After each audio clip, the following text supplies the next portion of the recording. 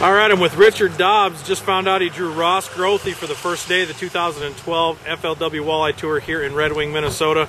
Richard, you've been doing this a while. Talk to me a little bit about some of your experiences with the Walleye Tour. Well, I couldn't make it last year, but I did it 3 years prior to that, and God willing, I'll do them all this year.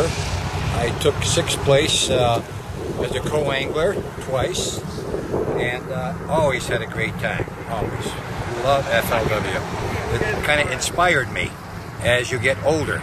It even inspires me even more.